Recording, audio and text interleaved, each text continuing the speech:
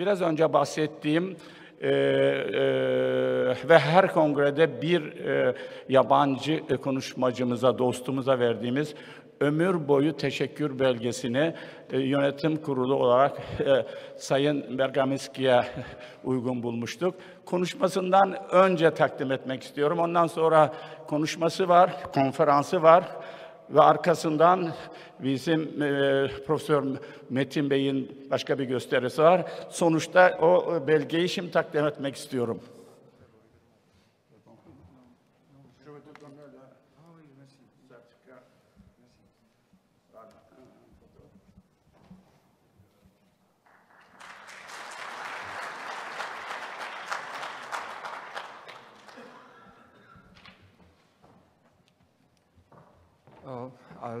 I'm touched and honored by this the privilege to be here. I'd like to thank all the friends and all the committees that are behind this organization.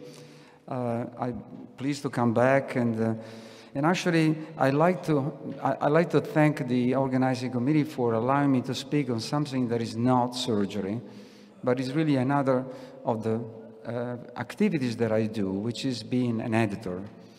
So I promise I will not be boring and I will not speak about statistics, but I will generally speak about how, at least personally, I see scientific submission from surgeons. As you know, I used to work at State University of New York on Long Island for 9 years. I was there with, this is a personal view, with Marvin Corman, a great teacher, and this was my office. This picture is taken from one of my residents, to show how I work hard.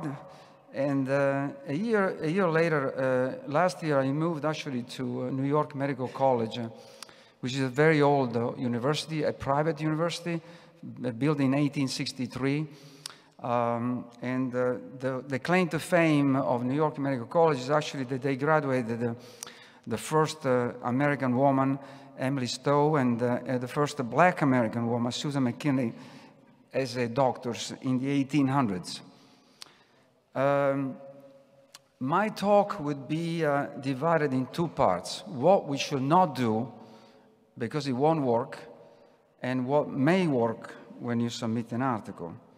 So let's start with what will definitely not work. The literature in surgery, and particularly in the last 20 years since I've been involved, is full of claims. Of course, also incompetence, and of course the worst part is the disingenuous part. What are the claims? One of the most common claims is the first case. I've done the first case and I want to publish the article. The second is that I have done the largest series and want to publish the article. And then one of the most common recently is the conclusion that what I do is safe and feasible. Let's look, for example, at this report. I anonymized, I de-identified. This is somebody that said, I've done 3 cases of a robotic recolectomy and wants to publish. Now, there's a great book that I suggest that the young surgeons to read. It's about how to write and publish papers in medical science. This book speaks about the test. It's called the Who Cares test. I definitely think that the previous paper would not be published in a very good journal because it would not pass the Who Cares test. So you need to think, who is going to care about this article? But the first case is actually not a joke. The first case is a very serious business, at least in the United States. This organization, IDLD, D stands for device. It's an organization that started in the UK and now it's working in the United States with the FDA, that every time there is a new device and a surgeon wants to do a new procedure, first case, it's a huge amount of work.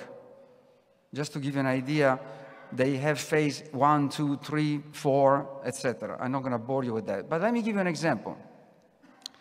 This is Jeff Milson, colorectal surgeon at Cornell in Manhattan.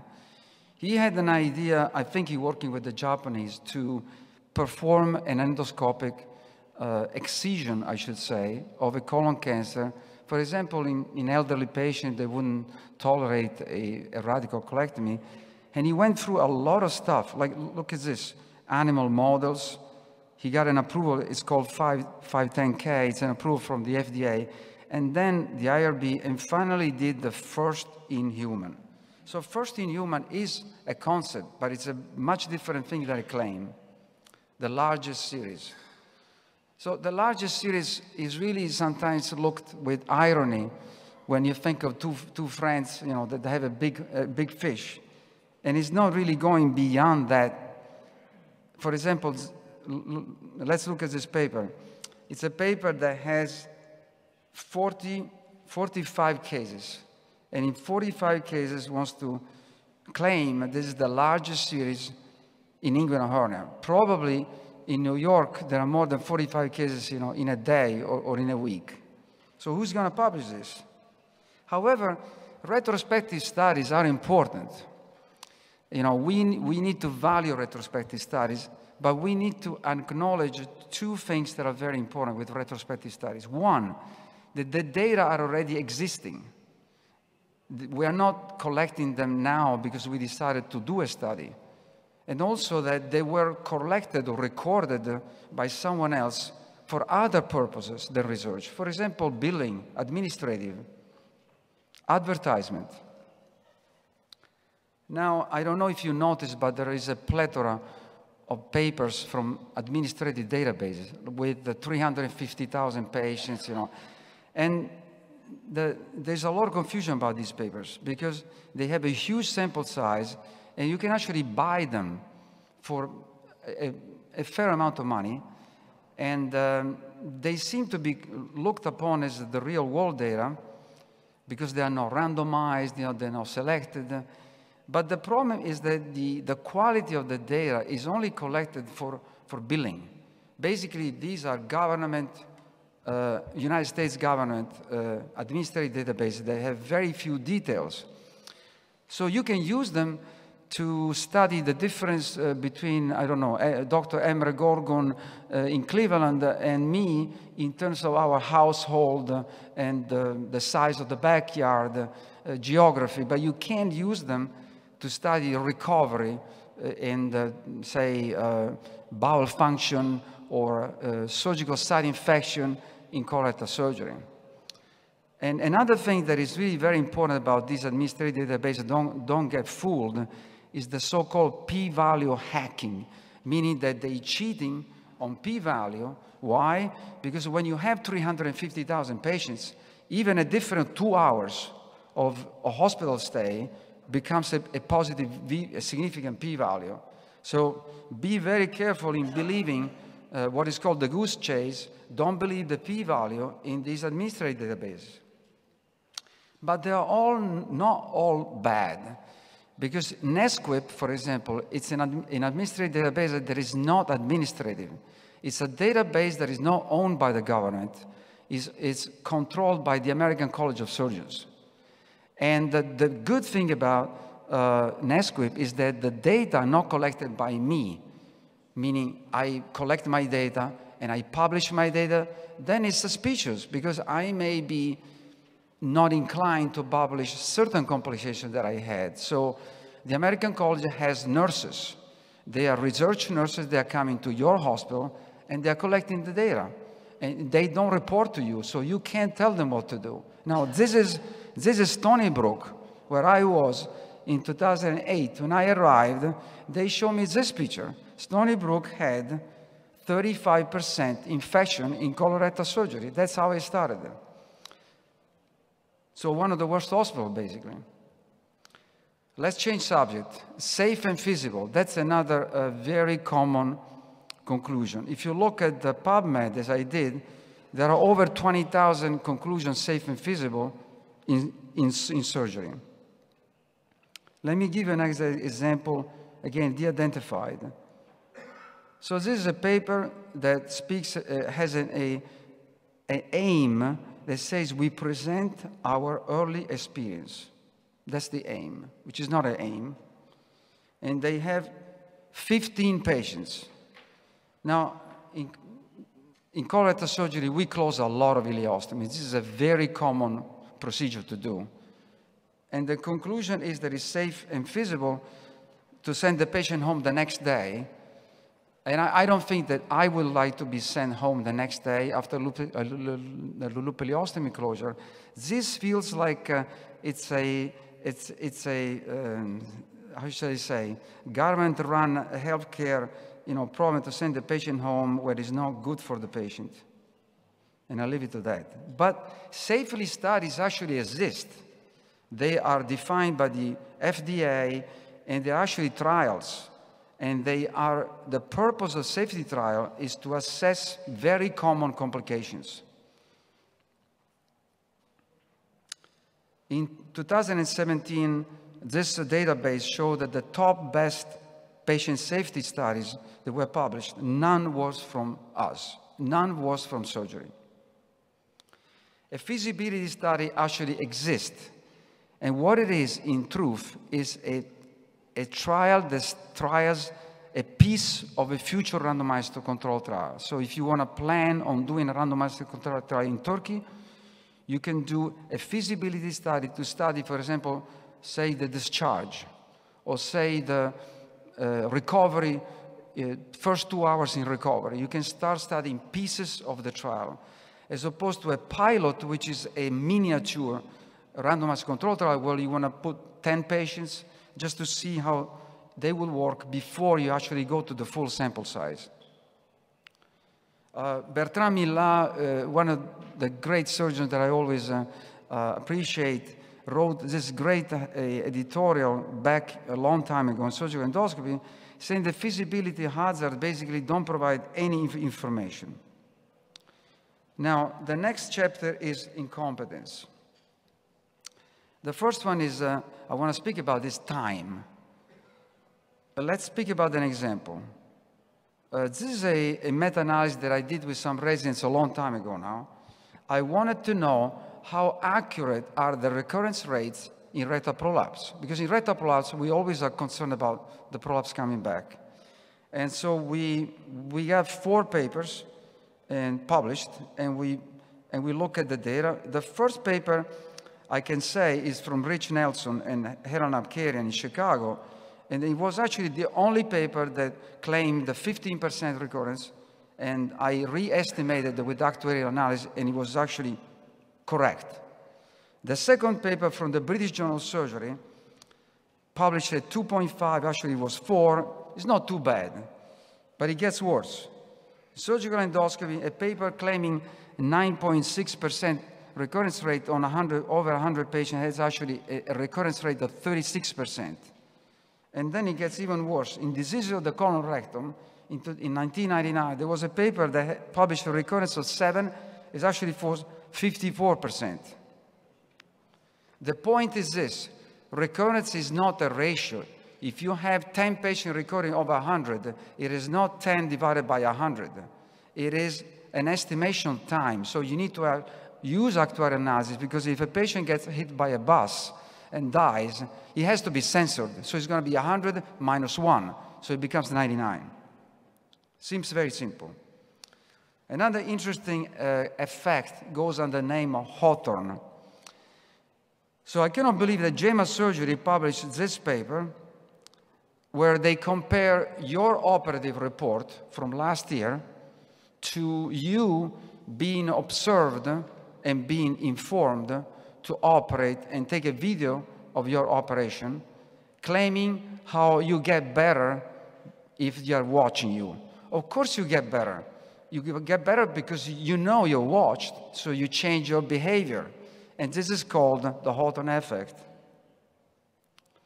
This is the worst part. The bandwagon effect, the spin, which is coming from Abe Fingerhut, and the analysis. You know, the bandwagon is like carnival, where everybody gets on board. But in editorial work in surgery, we call the bandwagon effect the desire of somebody to be conforming to people, to others, to be fashionable, although the idea is not proven.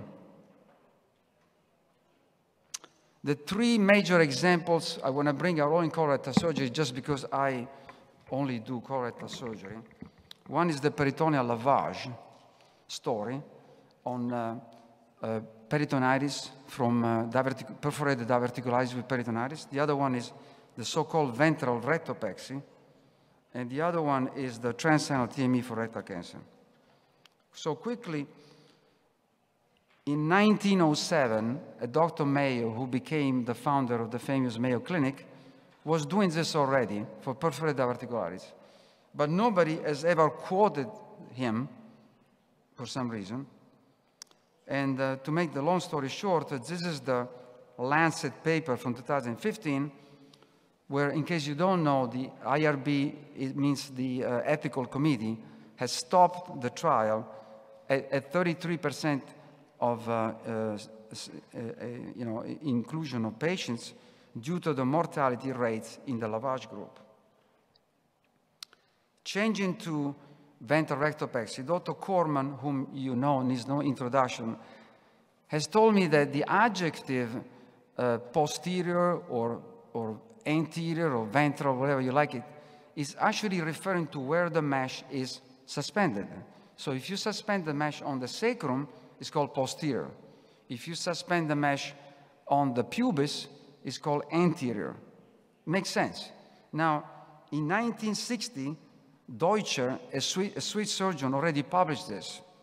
And Nigro, in 1970, already published ventral rectopexy, where the mesh was attached to the pubis. It didn't work, so it was abandoned. So I think the only great work is from, I think you know Lorberg is a great researcher from Denmark. And instead of looking at recurrence rate, he looked at function. Because the claim against posterior rectopexy is actually constipation, post-operative constipation. So he did a randomized control trial. You can say it's small, it's got only 75 patients, but it's in Denmark. It's a small country. And he compared ventral rectopexy to the classical posterior rectopexy. And his conclusion was that absolutely no difference. Ventral rectopexy is not superior in function. Now, sometimes things get really worse, and there is a government that it has to step in, and this is in Scotland, where this posterior rectopexy, ventral rectopexy gets so bad that it was prohibited for some time. Changing subject, going to transcranial TME.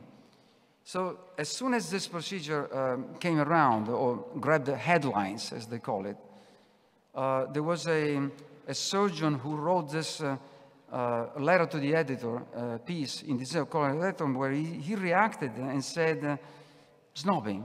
And he said, you perforate the rectum and then you want to fix it. Don't you have a risk of local recurrence? The pragmatic response always comes from Scandinavia. In January this year, the Norwegian National Association reported a nearly 20% local recurrence after transcranial TME. And the most important is not the recurrence rate only, is the focal. So this is not a single location. This is a multifocal local recurrence. And it's also as early as weeks. I lived 10 years in Norway. I can tell you one thing about Norwegians. They are very honest, so I believe their data. Now, there is you can go to clinical trials, sometimes I do, to check what's going on, and they just Clinical Trials Access, a few days ago, suspended a trial comparing transcranial TME to laparoscopic TME for rectal cancer. I don't know why. The website doesn't say why. Abe Fingerhut spoke about spin. Spin means like an atom. You turn it around. And he said that spin is actually the art of changing something that is not significant to still be okay because it's what you believe. This is a great article about spin, showing there are 25% of papers that are spinning the results because they like it. But the most famous, I would say, is color 1. I was in Trondheim in 1996 when color one was started. And the conclusion of the disease-free survival was very close. So basically, despite the large number of patients, not significant. The important thing is that if you do a randomized control trial, you need to accept that you don't know which one is best. If you do a trial, but you already think that one or the other is best, it's not honest. So the point that I'm highlighting here is that they're saying that although the difference is not significant, you still can do laparoscopic surgery. And then someone else has to do, of course, another randomized control trial. This is called SPIN. Analysis. Fingerat, again, I borrowed this slide from him. The Lancet 2002 paper, I think, is well known to everybody, claiming that laparoscopic surgery is better than open surgery for colon cancer in terms of survival and disease, cancer-related survival at 3 years. And here's what Fingerat said. They took 12 patients that were assigned to the laparoscopic arm, and because they thought this patient may have invasion of an adjacent organ, they switched them over to open surgery. And then they analyzed the 12 patients that were very difficult cases. They analyzed in the open group to make the open group look bad or to make the laparoscopic group look better. So what makes it a winning submission? I think you should be honest to yourself. If you have an hypothesis, you should believe in the uncertainty. You should believe that one thing is not better than the other. You don't know. That's why you're doing the study. Somebody should care about the study. You should power it using some style and do justice to others. Now, I'm going to conclude this with the most common conclusion is, my study is safe and feasible, but someone else has to do a randomized control trial. This is what we read every single week when we receive papers. I think it's important to know that most of the time, randomized control trials are not necessary. And there is actually a mathematical way to know. I'm not going to go into that now. I don't want to bore you with that. Most important is also to understand that randomization is biased. It's biased in favor of your pretrial routine. If you have done 10,000 open colectomies and you have done 20 laparoscopic, you know that there is bias. And also it's biased in favor of technical, simple operation. There was a Swedish surgeon that said this in 1980. But if you want to do a randomized trial, you should blind. This is a paper with a Dutch group that we published about laparoscopic surgery and open surgery, and that's how we're blinding the patients. I leave you, this is my last slide, that the learning curve is not a valid justification of patient injury. This is the law in New York. Thank you.